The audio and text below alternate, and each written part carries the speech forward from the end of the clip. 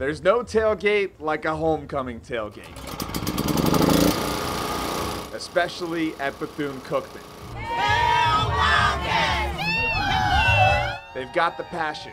We're celebrating our 40th class reunion. So it's been a few years, but the party's still just as strong? Yeah! They've got the food.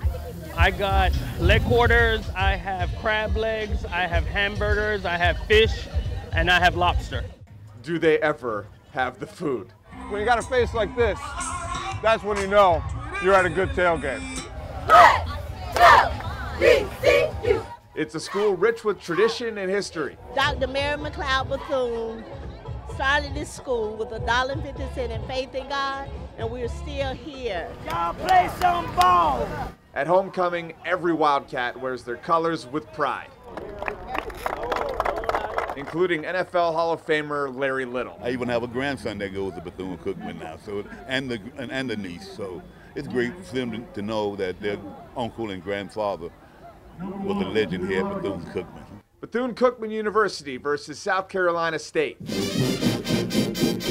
At homecoming, the game is only half the story.